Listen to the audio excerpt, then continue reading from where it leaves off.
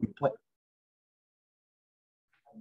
finally, we plan on going until about 8:30 p.m. this evening. Before we get started, I'd like to go over a few meeting controls for folks who are not familiar with Zoom.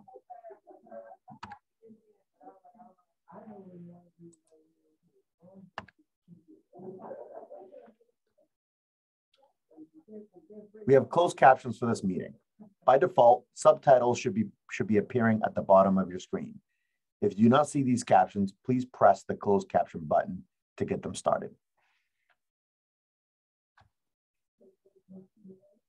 If you have a clarifying question, please type it into the chat during or following the presentation, and our staff member named Technical Support can assist you. We have an ASL interpreter. If you would like to view the ASL interpreter at all times, keep your view settings in gallery mode. It should be the default setting. You can change this by clicking the bottom that says gallery mode at the top right of your screen. Gallery mode shows all presenters on the screen together. This ensures you can see the interpreter as well as the speaker. If a presenter is sharing slides, the view will change. Your screen will primarily display the slides with the presenters and interpreters video moving to be at the top small right corner of your screen.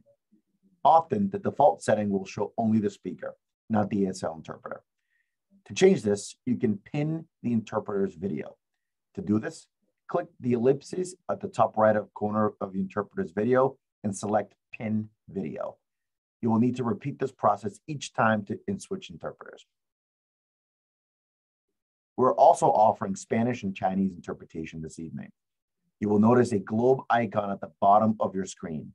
Please select English and drop down in the drop-down menu if you wish to remain in the English room, and the same applies to the two other languages. You will be able to see the presentation, but only hear the audio in the language that you have selected. I'd now like to introduce Jillian Linnell, our Director of Capital Planning. Good evening, everyone. And as Angel already mentioned, thank you so much for joining us this evening for our third public meeting on the MBTA's proposed fiscal year 23 to 27 capital investment plan. We are going to do a quick, brief presentation for the first half of this meeting, and then we will have plenty of time at the end to hear from all of you. So to get us started, the 5-year capital investment program is a short-term, financially constrained investment program that funds the planning, construction, and capital maintenance of assets across the MBTA. It is a rolling 5-year plan that is updated annually. Next slide, please.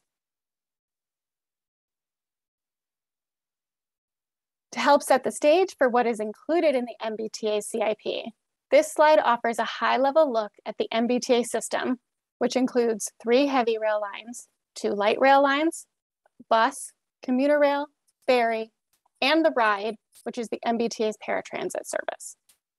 Also included on this slide, thank you, are the number of stations or stops on each of those lines, the total number of vehicles in our inventory that provide service across the different modes, and the total number of riders reflected as an average of weekday trips as of October 2019 and October 2021.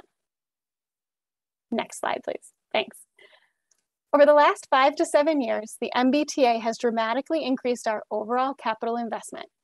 In fiscal year 21, the MBTA achieved a record $1.9 billion in capital spend, which reflects a significant achievement and puts us on a strong path to building a more reliable and dependable MBTA. This spend is the outcome of a number of major capital programs and projects that are on a trajectory for success, and a number of transformation and expansion programs that are still underway. Next slide, please. Looking more closely at the fiscal year 23 to 27 capital investment plan, this year the MBTA has published a standalone or MBTA-only CIP that is also the first 5-year plan published since the fiscal year 20 to 24 CIP. In fiscal years 21 and 22, due to the ongoing COVID pandemic, the MBTA, along with our partners at MassDOT, published a 1-year maintenance of effort CIP which focused on continuing programs already underway and some key targeted investments for the future.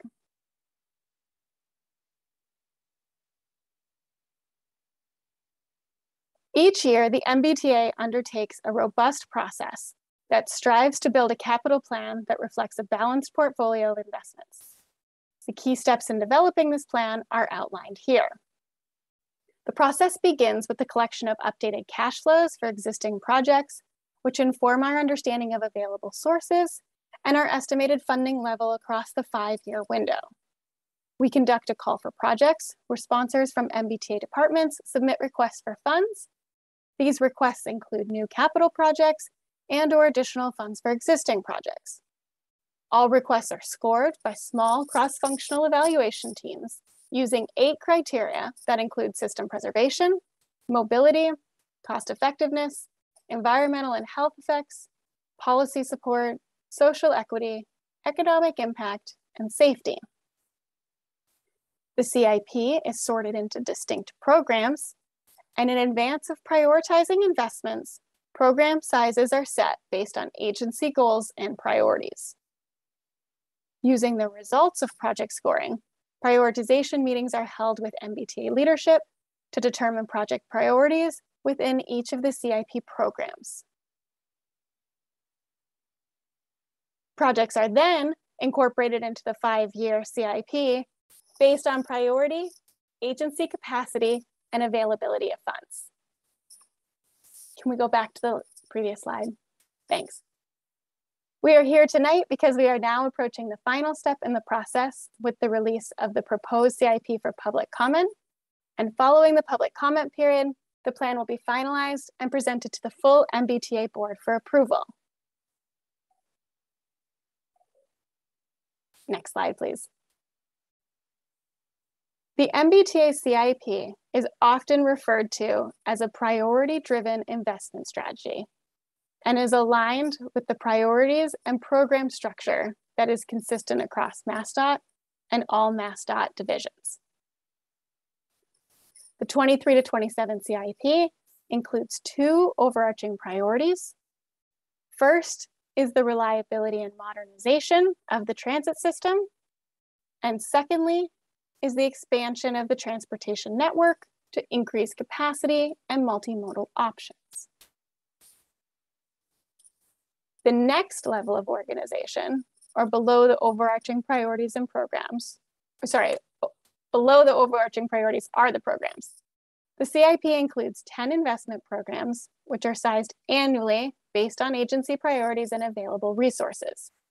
Programs under the reliability and modernization priority are largely asset-based, and the programs under the expansion priority fund the planning, design, and construction of key expansion projects, including South Coast Rail and Green Line Extension.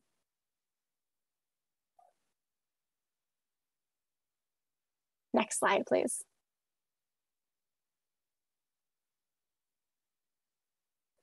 Moving into how the MBTA funds our capital projects, this slide offers a high-level summary of the sources that support the capital program, which are broken down into 4 primary categories.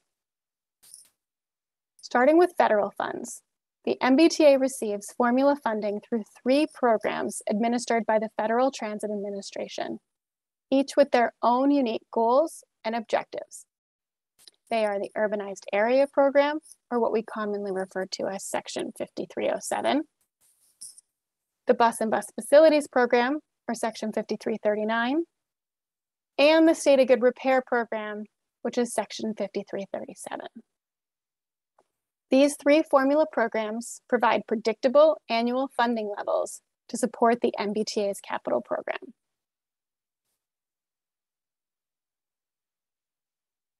In addition,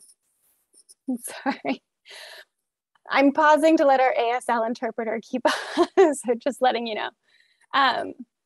In addition, the MBTA is eligible and is often awarded competitive funding grants from a range of federal agencies, including USDOT, FTA, and FRA. And once awarded, those funds are reflected as sources in the CIP.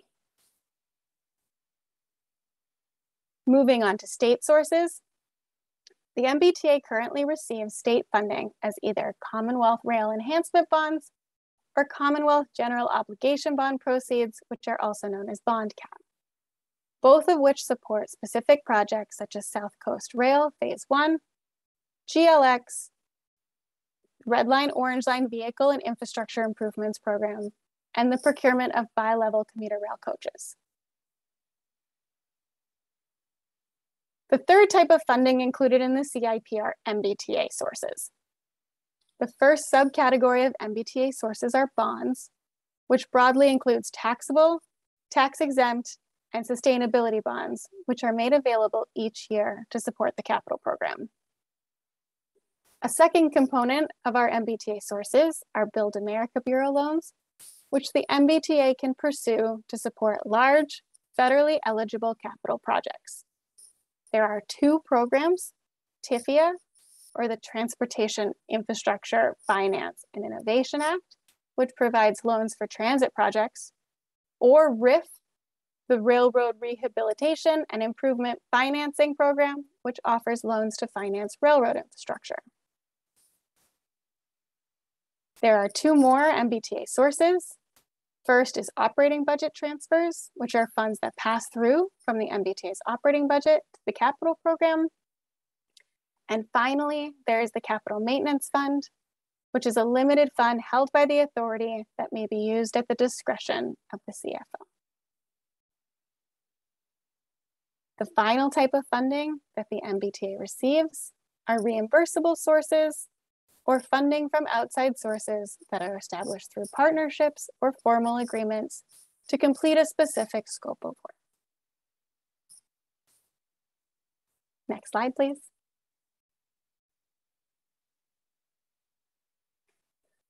Looking a little more closely at sources, I'll take a moment and discuss the new Federal Transportation Authorization Bill, which was signed into law on November 15th, 2021. The Bipartisan Infrastructure Law, or also known as BILL, reauthorized surface transportation programs for federal fiscal years 22 to 26 and provides capital funding to public transit through two channels. First are the federal formula programs, and second are the discretionary or competitive grant programs. The source assumptions that were used to develop the 5-year proposed CIP do reflect our current estimates of federal formula funding levels under this new authorization, which reflect a new baseline for federal formula funding. The Bipartisan Infrastructure Law also reauthorized a significant number of transit and infrastructure competitive grant programs. We expect these competitive grant programs to run annual funding rounds over the 5-year timeframe of the authorization. The MBTA will need to develop and submit an application for each opportunity during each funding round and will compete with transit agencies and other public entities across the country. The MBTA is already and will continue to aggressively pursue all eligible discretionary funding opportunities, and we will do so by proactively identifying all opportunities where our capital projects will be eligible. We will then develop grant applications for a capital project that aligns with the program's stated goals and objectives. In doing this, we will strive to seek funding for projects that align with the MBTA stated goals, our strategic mission, and the 5-year capital improvement plan, which represents the MBTA statement of priorities for capital investments. We will also continue to use the annual CIP development process to establish the pool of projects for which we may develop discretionary grant applications. Next slide, please. Jumping into what is included in the 5-year plan, this slide offers a high-level summary of the proposed 23 to 27 CIP. As drafted, the proposed 5-year plan includes 552 capital projects representing $9.4 billion in programmed spend, with projects being executed by 32 MBTA departments.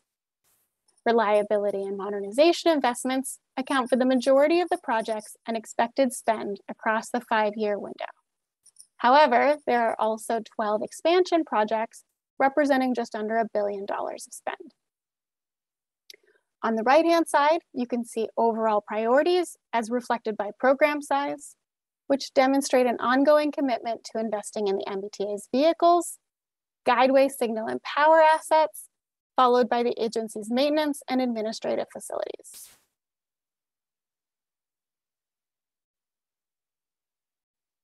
Next slide, please. This slide shows overall investment by mode, and on the right-hand side are the top 15 projects as defined by fiscal year 23 to 27 spent. Many of these are well-known underway investments and include South Coast Rail, GLX, fare transformation, a number of notable vehicle procurements such as the Red Line and Orange Line vehicles, the Green Line Type 10 vehicles, hybrid buses, and bi-level coaches. Also included is the Quincy Bus Facility Modernization Project, the Longfellow Approach, the Safety Critical Green Line Train Protection Project, ATC implementation, and North Station Draw 1 bridge replacement.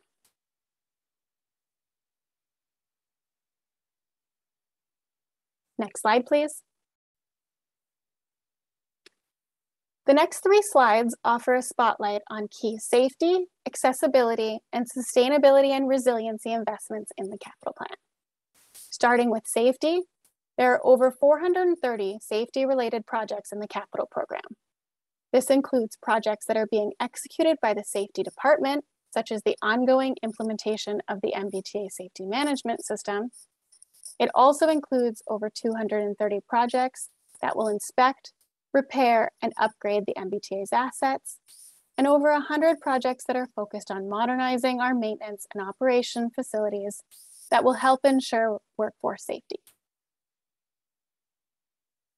On the right-hand side, we have noted a number of key safety projects by mode, and I will note that there is a significant amount of information about a number of these projects and many more capital investments on the MBTA's website and as part of the published CIP document.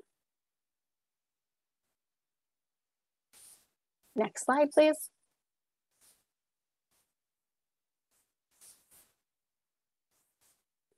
Moving on, the CIP currently includes over 80 projects with significant accessibility investments, accounting for roughly $1.2 billion of program spending.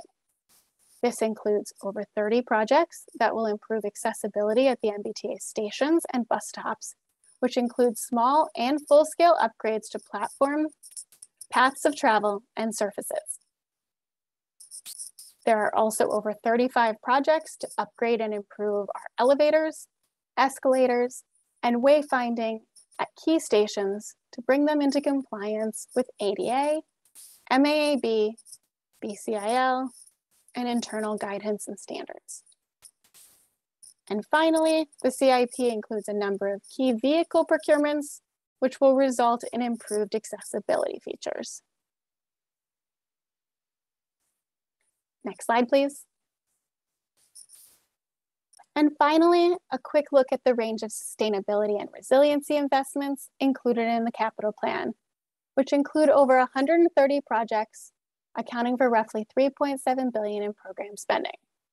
There are over 60 resiliency projects, which include vulnerability assessments, asset management projects, and asset hardening to help curb climate change and environmental impacts system-wide. There are also over 20 projects related to energy, waste management, and environmental compliance and remediation to ensure efficiency and long-term sustainability and resiliency of our service and facilities. And finally, there are over 35 projects that will procure, overhaul, and upgrade the MBTA's fleet and facilities for bus electrification, vehicle efficiency, and the reduction of our carbon footprint.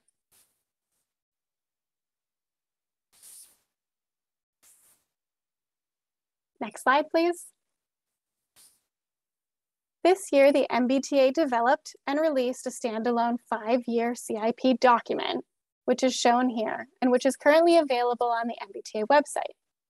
The document is structured around 3 major components: First is an overview of the capital plan, including details about what the CIP is, how it is funded, and the annual development process. Second are one-page overviews for each CIP program, which includes summaries of program goals and investment levels by mode.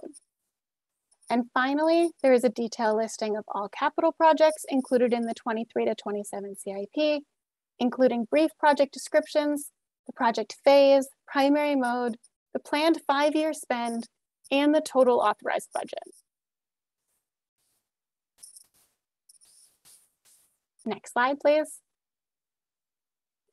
To accompany the publishing of the CIP document, we are inviting public engagement and comment through multiple channels. Central to the public engagement process are 3 meetings, all of which will be held or were held virtually. In addition, we'd like to encourage everyone to share their comments using our online public comment tool. And we will also be accepting comments via email or letter. The public comment period will wrap up on April 25th. We will then finalize the 23 to 27 CIP and return to the MBTA board for a vote to approve in May. With that, I will conclude my presentation, and we are happy to take any comments.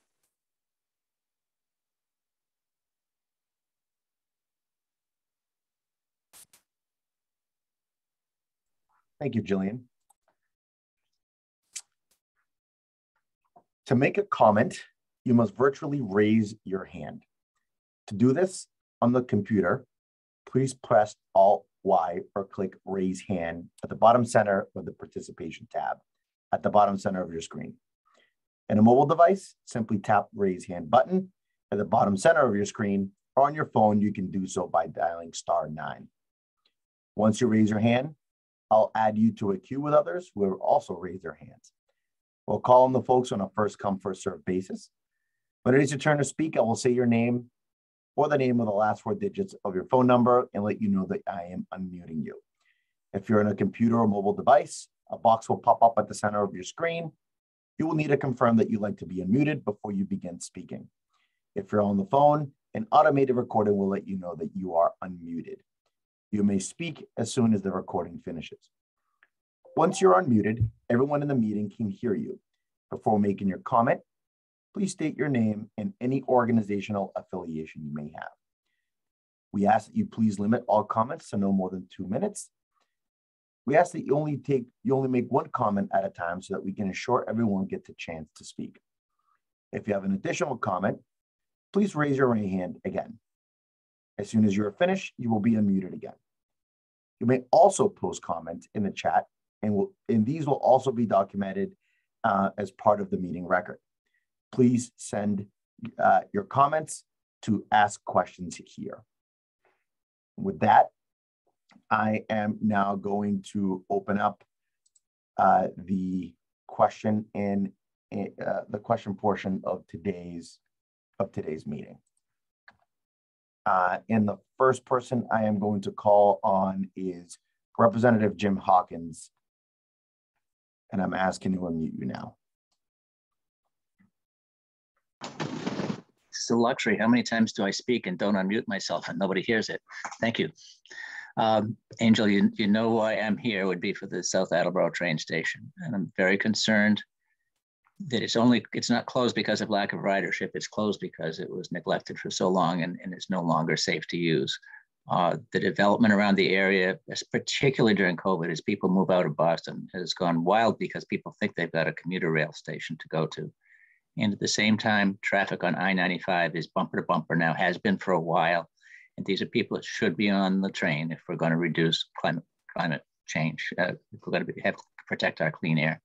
I don't understand this has been put off and put off, why this is not on the priority. And I simply ask you to make this a priority on the CIP. Thank you. Thank you, Representative.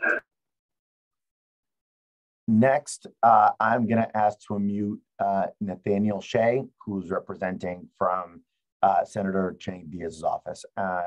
Nathaniel, oh, I just lost you on my screen. Bear with me 1 second.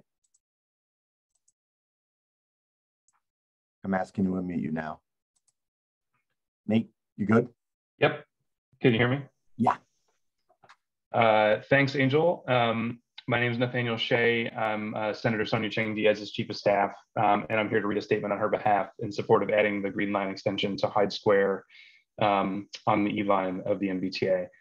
The Green Line extension to Hyde Square is a project supported by a number of my constituents whose voices and advocacy I want to amplify.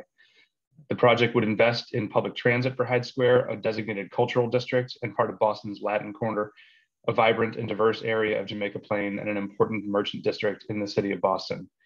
As everybody here knows so well, public transit is a public good. It offers mobility and access to opportunity for people in every socioeconomic bracket. It connects our neighborhoods. It offers crucial environmental benefits. This project has the support of a number of businesses, institutions, and community serving groups in the area who have been advocating for it for years and decades. They have highlighted how this project will lead to more robust and reliable transit, particularly for seniors, make the neighborhood's businesses and services more accessible, and reduce the area's car traffic, which in turn will improve air quality. I'm very glad to see that the existing CIP includes nearly $86 million in funding to upgrade the stations and improve operations along the E branch of the Green Line. And I hope the MBTA will consider my constituents' requests to include the Hyde Square extension as well. Thank you.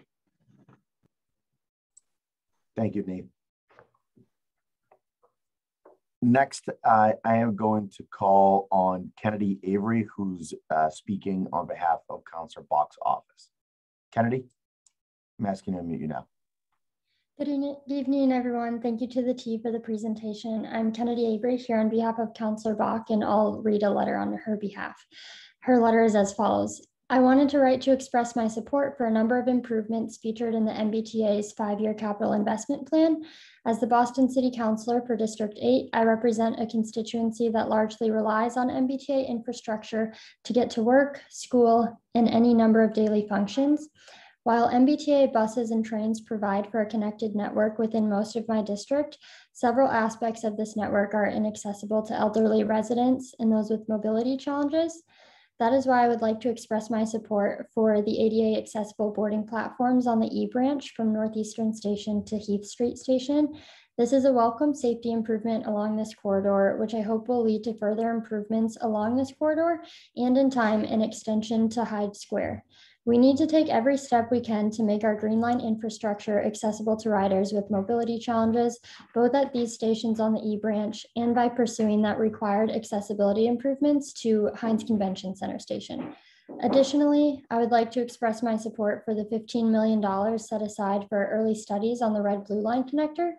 Situated at the intersection of Boston and Cambridge and alongside one of our major medical institutions, connecting these two lines would be a significant improvement to the lives of the many transit-dependent workers and would be one of the most transformative steps we could take in our subway system to reduce unnecessary car traffic. Finally, I wanted to outline 2 areas of improvement that have been overlooked in the capital investment plan. Electrification of the commuter rail, which would improve air quality for my constituents alongside many other Bostonians, and restroom accessibility at all MBTA stations, which I hope can become a more consistent element of the capital plan. Thank you for all that you do for the vital public good of our public transportation system and for your consideration of these recommendations. Thank you. Thank you, Kennedy. Next, I'm going to call on Colin Codner from the Lynn Greater Chamber of Commerce. Colin? I'm asking you to unmute you now. Yes, thank you very much. Hi, my name is Colin Codner. I'm here tonight on behalf of the Greater Lynn community, specifically the business community and the residents who work and commute to and from this area. 2 years ago or 3 years ago, 2019, we met, I came before this committee as well and testified on behalf of the corridor from Lynn to Boston, especially that commuter rail corridor where it ends up being very much a pass-through for the commuter rail. Those stations are the trains when they arrive are so full, riders cannot board them. They're being charged full rate. It could be up to $15 for a round trip. And at that time, the Fiscal Management Control Board, through a vote and strong consideration, decided to prioritize what they referred to as the social justice corridor, the corridor between Boston and Lynn on the commuter rail, for multiple steps. One being the reduction of cost, the second being the increase of frequency, and the third being a commitment to electrification of those rails in the near term. When we look at this plan, not one of those single issues is addressed. So we've gone in a 3-year period of time from this being listed in the annual report as a #1 priority to now not even being considered, not even having a dollar assigned to these 3 topics. That's my 2 minutes. Thank you very much for what you've been doing, and I will stop now.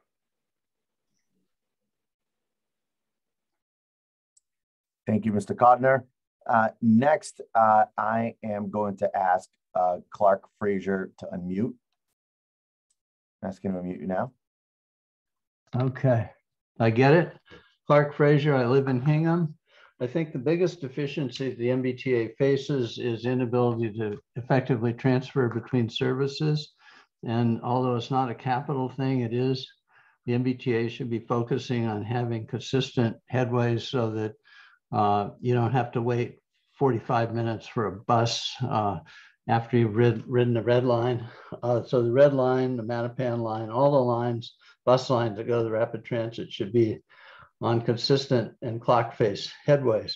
I'm also concerned about lack of double track for the old colony. When the commuter rail is extended again, there are already not enough trains from Hingham for me to make round trips. And there will be even fewer trains when we have to stuff more trains in from the South Coast onto that single track. And that should be a high priority, and it should be combined with a transfer station at JFK, UMass, that has cross-platform connections between commuter rail and the subway. And also, it's come up, the Green Line should be extended to South Station. There's provision for that. And then, because the worst problem I have is getting from Hingham to the Back Bay.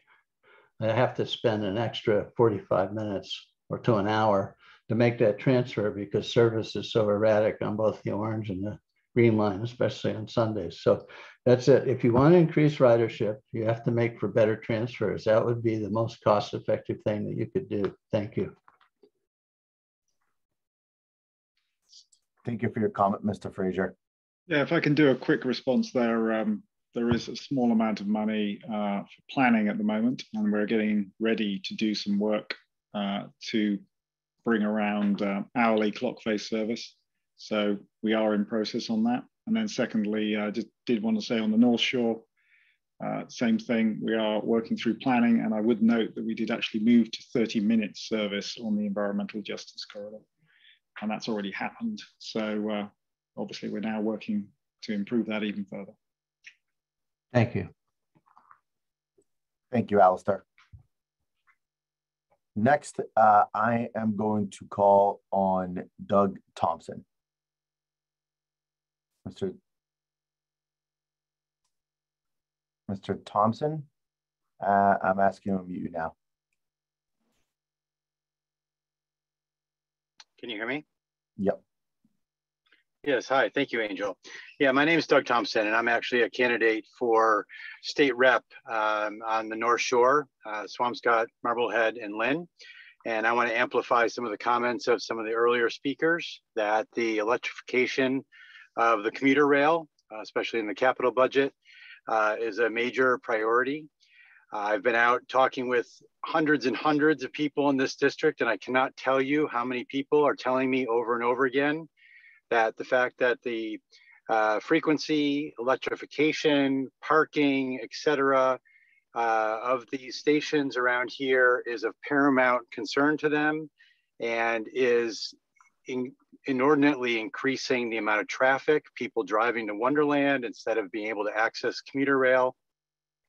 So I think, as Colin had said earlier, and others have expressed, this element missing from the capital plan is of significant concern to those of us in this area. So I hope that the MBTA will relook at that and make some allocations, reallocations to meet that need that has been indicated to be prioritized and has not been yet.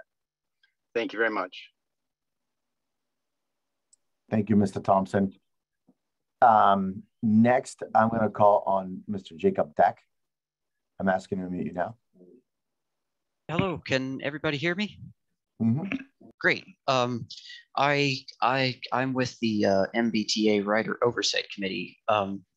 I would strongly amplify the voices of everyone here that's been advocating for commuter rail electrification. And also, I would like to suggest that that the T push for electric multiple unit service on these train on any electrified commuter rail network. EMUs accelerate faster, they're cheaper to maintain, they run better, more reliably than locomotive halt service, whether diesel or electric. And I think that almost everybody who imagines the T in 50 years or 60 years imagines the T running electrical multiple units. Let's make a start on that future now by, instead of the T is planning to electrify at least service up to Lynn on the North Shore, and there's already the wires on the line to Providence. Electric multiple units and electric trains would solve so many of the operational challenges facing these commuter rail lines, and would boost ridership and cut emissions and do all sorts of other amazing good things. So strongly support EMUs. Thank you, Mr. Deck. Much appreciated. Next, I'm going to ask to unmute Kunal Butler. Asking to unmute you now. Thanks, Angel. I'm Kunal Butler. My comment, I'm going to frame my comment in the issue of climate change and how that's going to impact all of us going forward in the coming decades and future. Kind of three issues I want to bring up is the first one and main one being EMUs on the commuter rail. And I'm sure you've heard of their benefits, just supporting all of those benefits and pushing for that to happen under the CIP, as well as looking into reasons why existing forms of transit aren't being used. As someone who commutes through Alewife on a daily basis, I can tell you that the average person with a car would never want to use the Alewife busway. It's often covered, filled with birds, and just generally unpleasant, especially in the winter when you have winds off of the route to exit blowing into your face. And in 20, 30 degree weather, that really sucks. Generally looking into those issues across the system, across the T, and solving for them either by rebuilding busways, adding indoor seating, and making that overall experience better, as well as exploring previous proposed extensions on the red, orange, green, and blue line across the state to increase the accessibility and the area covered by the MBTA in general.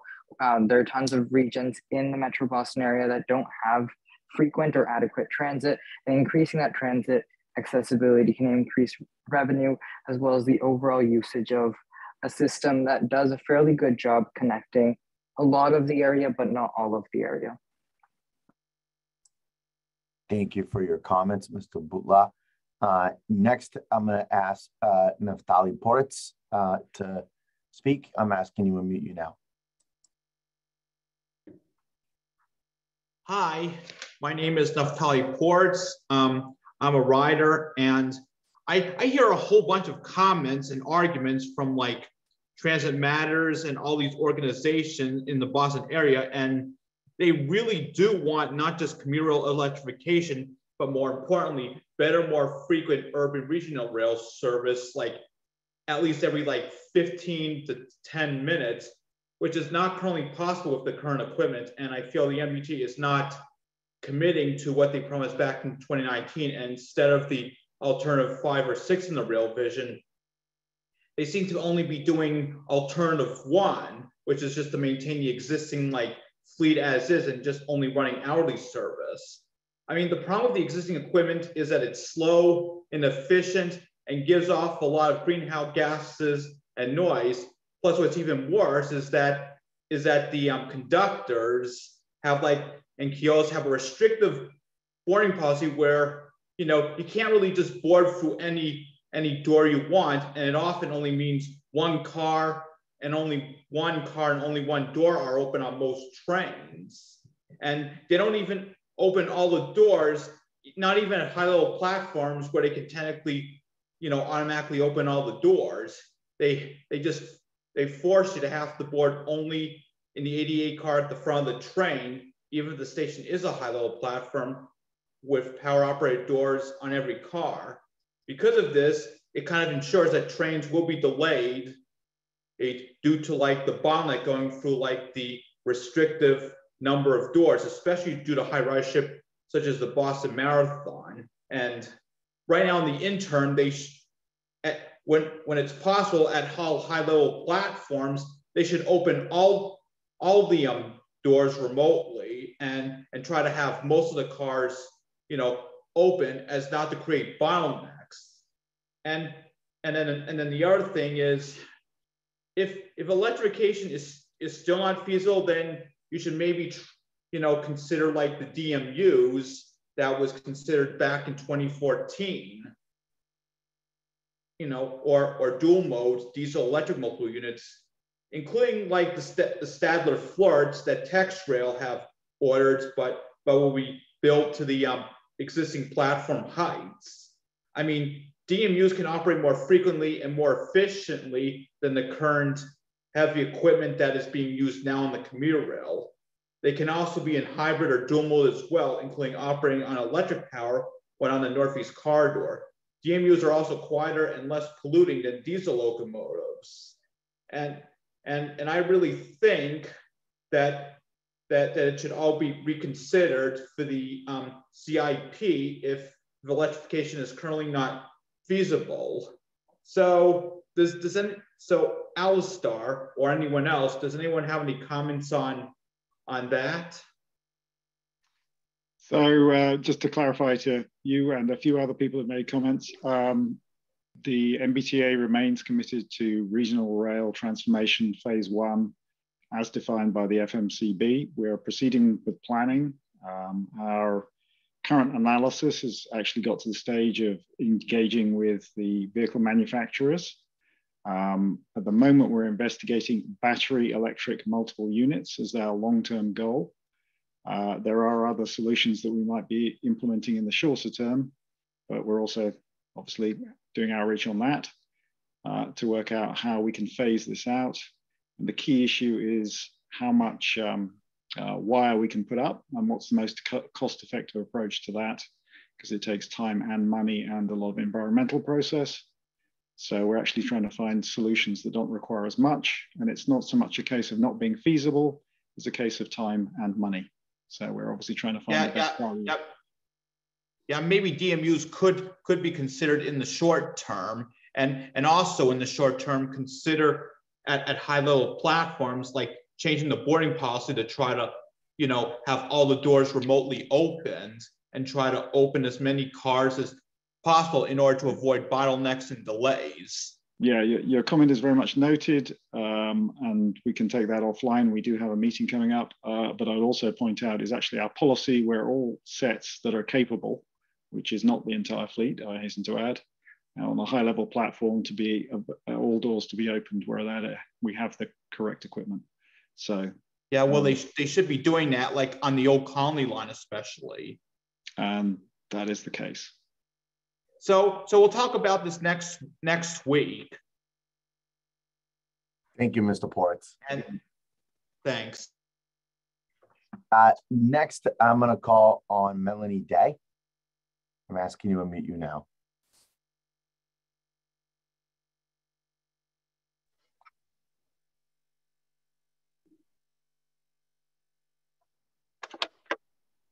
Hello? Hello. How you doing? Good. How are you? I'm fine. My name is Melanie Day. I'm a neighborhood leader for Hyde Park Central River Neighborhood Group, Inc. in Hyde Park. I'm calling because we deal a lot with trains in our area. The trains, the noisy trains, sometimes my house shake all kinds of things be, all kind of noise that we're experiencing. Just hoping that you can somehow lower the noise to help us, because like 4 o'clock in the morning, I'm always getting woken up. Every day it's like clockwork. So I'm just hoping that somehow we can make the trains much smoother sounding. Okay? I would appreciate it. We will take that back to the engineering team and see what we can do around the noise. I appreciate it. Thank you. Thank you. There are some questions that are here in the chat room. There was a question from regarding where can we find a more detailed information about particular projects. I am thinking in particular about this accessibility improvement to various stations and how to find out which stations they are. The answer to that is that you can go and see the entire CIP document with brief descriptions of every project. Additional information you can find at mbta.com/projects. And we invite you to go and check our website to get more information on that. Next, I am going to call on Mr. Clark Frazier. I'm asking him to mute you now. Yeah, thank you again. I was concerned about station access also. I happen to be on the Hingham Sewer Commission. I don't know, we're being at some point going to be tasked to build housing around stations, which means that while it's not part of your capital plan, we'll have to find money possibly to extend sewers. But that's just something that you think about and sustainability. Some of our stations are in very low-lying locations. And so I'm not sure that there should be housing around them, but that's something you should think about. My main complaint right now about commuter rail stations is the pay-by-phone parking. I wish you'd switch to Easy Pass for everybody. I think that the pay-by-phone discriminates against seniors. And it also constitutes to me a danger because you might be trying to key in the stuff when you're getting on the ferry and trip and fall into the water or something like that because you're paying more attention to your phone than your environment. So I think that the phone should not be used for pay for parking. I have a pay by plate, I have a transponder, a lot of people have it. Why don't we use it? And then finally, I'd like to see some provision for feeder service to commuter rail. A lot of the ridership, the bus ridership in Hingham, for example, is reverse commutes, people who work. And those trips probably ought to be free. But there should be commuter rail access because otherwise you can't expand your ridership. And meanwhile, people are building multi-story garages on Route 128, which is just not going to work. So the MBTA has capacity, the highway system does not. And I'm hoping you find ways to take advantage of the capacity now rather than waiting. Thank you, Mr. Frazier. Thank you. I'm going to call on Colin Codner, who raised his hand again. I'm asking him to mute you now. Thank you. I'm following the rules and having a different topic. The topic I want to speak on now is the ferry coming from Lynn. We have a full-fledged, ready-to-roll ferry terminal. We've actually run a few years of a pilot program. There was a grant in play to purchase and operate a boat. And that all fell through. Ferries, and this is coming from a quote from Joseph Aiello, who used to be the chair of the Fiscal Management Control Board. Ferries are the best return on investment for the MBTA in the long term. There's no capital upkeep on the track or anything else. It is just a boat and a terminal. A ferry running from Lynn into Boston is going to help offset some of those issues that are on the track right now. It can be implemented very quickly. It doesn't have to have a 5-year plan in play. It can move forward very fast, can help reduce some of the burden. And anyone who rides the train from Lynn will tell you, you can't board the train in Lynn. It is by that point, it is already standing room only. So re-implementing the ferry into the Lynn on a $4 billion capital 5-year plan, a $10 million line item to get the ferry up and running, fully purchased and operating, is very low bar when you talk about the level of outcome that can come out with it. And if you look at the Hull Hingham ferries, these are moneymakers for the MBTA. The Lynn ferry can be that as well if the DOT will just invest into it, and they will see returns within 3 to 5 years. Thank you very much. Thank you, Mr. Codner. Next, I'm going to call Paul Sanford. I'm going to ask him to mute you now. Thank you. I would like to begin my statement with a notion on the duality between AM and FM. A long time ago, a science fiction author noted the duality between AM and FM, being that we live in a world of actual machines and science fiction lives in a world of fucking magic. Unfortunately, it would seem that we are insisting on going with the so-called magical perspective, and I say this in regards to battery technology. We still do not have something that can perform as reliably as a public transit network demands. Seasonal temperatures still affect battery performance too highly. Infrastructure upgrades will be significantly larger than any of us can predict. And that's just looking at the SEPTA incidents. In short, there is nothing that works than what is old. Do not be tricked by what is new and shiny. Stick with what works and only do what works. That's all.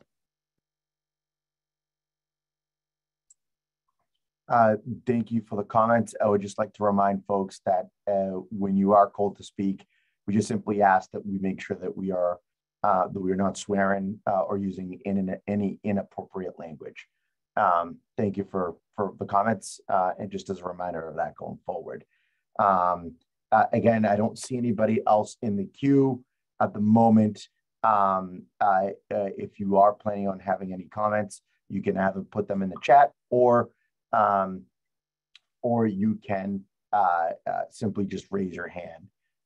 There is a question that's on the chat that just popped up now from Kate Sullivan. What are your plans to repair the South Attleboro station on the Providence line? Is it one of the capital projects? The answer that I can give you at the moment, Ms. Sullivan, is that the design for the construction of that station is fully funded. Station is close to being 100% designed, and that is under the CIP capital ID P0178. And again, I would encourage you to take a look at our website at mbta.com/projects, where you can find more information on that particular station.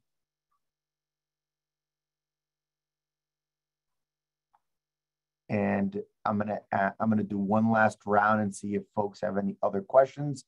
And I'm going to look through the chat, and if I do not see any, I think we will close for tonight. But just remind folks that there's still days out there available to make public comment on.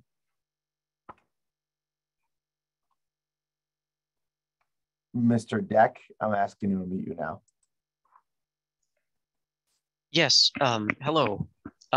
Here's a question. What would, if the T had far more money what would be a project that the organizers and planning folks, Mr. Donahue Rodriguez, other co-hosts, Mr. Sawyers, if money was no object, what is one piece of new infrastructure and one piece of organizational change that would help you guys do your jobs better that you'd like to put in the CIP?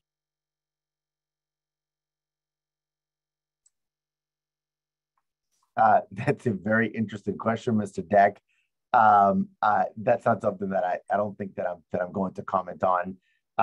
You know, I think I'd like to leave it for other folks here to comment on things that they'd like to see be executed at the MBTA. I don't think I'd reinforce that we're looking for public comment about what you would like. Yeah, we're not here to comment on what we would like. We're here to hear what other folks would want to say, and we appreciate the comment.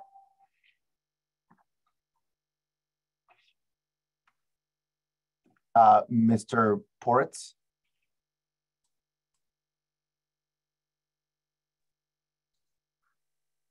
Hi, this is Naftali Poritz again, and this time I would like to make a comment in regards to the Green Line. You know, the first thing is I visited you know, the Newton Highland Station, and you know, I thought they were supposed to finish the you know, accessibility, but I noticed that it's, you know, it's only like half finished. They didn't, you know, they just, I mean, they started, but they just kind of, you know, just left it, you know, half finished. There's only parts of the platform, like, you know, raised, well, other parts are just, you know, they haven't really done much to it. So I think they need to finish the Newton Highlands accessibility project. Do you know what's going on with that? I do not know the answer to that. And then there's also like another comment I want to make. I know a lot of people definitely want the E-line to go to Hyde Square, and I'm definitely for that. And as well as to rebuild South Huntington Avenue to, like, you know, to have like a, you know, center like transit way for both Green Line and, you know, and vehicles and buses. And they especially would need to rebuild the Heath Street station anyway, because the loop, you know, would not be able to accommodate the proposed Type 10 trains, since I assume the Type 10 trains would require a slightly like bigger turning radius. And they really need to extend it about a half mile further from Heath Street down to Hyde Square, where South Huntington Avenue, you know, goes into Center Street. And another thing I kind of want to throw in there is, you know, a couple things. First, you know that that inner termination track at Park Street. Well, I think instead of that being used exclusively for terminating, I think it should also allow you know, Green Lines using that inner track to continue, you know, to Government Center.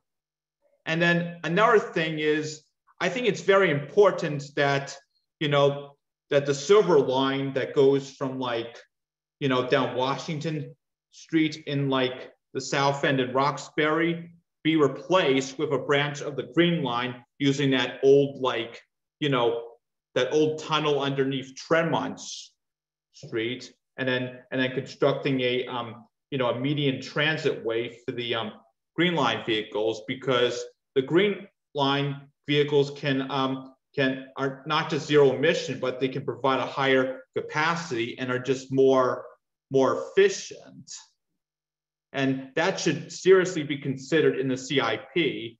And then it not end there, it can perhaps even replace the Route 28 bus down to Mattapan, and then trains continue from Mattapan to Ashmont. I think that should be looked at and studied in the CIP. Thank you for any comments on that. No, I just other than to say, thank you for the comments, and we certainly encourage you to review these or send your comments through. The specifics are on your comments to our chat and to our webpage at mbta.com. And we will collect these and present the summary of these to the board, who will ultimately be making decisions around what gets included in the CIP and not. So thank you for your comments, Mr. Poritz. You're welcome. I see I'm going to take one last comment from Mr. Doug Thompson. And after that, I do not see anyone else. So Mr. Thompson, you will get the last word. I'm asking to meet you now. Great. Can you hear me? Yes, it's a little faint. Sorry about that. Is that better? Yes. Okay. Just quickly, I wanted to just actually didn't coordinate this, but I want to second the comments about the Lynn Ferry, and then just ask a question. I'm not sure if you can answer it now, but is there a reason why, given the previous priority that was supposed to be placed on some of these issues, that they're falling short? I assume you have some type of scoring regime. Is there a reason that you can help explain why, like electrification, North Shore, or the ferry does not kind of rise to the level of support in the draft capital plan? The MBTA undergoes a pretty rigorous process every year of taking in all of the needs and going through a scoring evaluation process in order to prioritize what we are able to include in the capital investment program. Ultimately, we are limited by the amount of funding that we have available, along with the priorities as outlined to focus on our state of good repair and the modernization of our existing system. But we do consider all of those needs, and we are looking for our opportunities to continue to advance some of those initiatives in the near term. So there could be planning efforts that are included in the CIP for some of these items, even if the project itself is not fully funded. Yes. That could be at least an initial step that some of these could be taken, right? Yes, and Alistair did mention earlier in the comment period that there are some initial planning efforts underway and funded in the capital program to support commuter rail electrification. I'm sorry, I missed that. Thank you. No problem. All right, thank you, Mr. Thompson. And then I'm going to close on a comment we got from Mr. Sebastian Liu, who stated, I just wanted to say thank you, and I hope the comments made tonight will be highly considered, and we can assure you that they will be collected.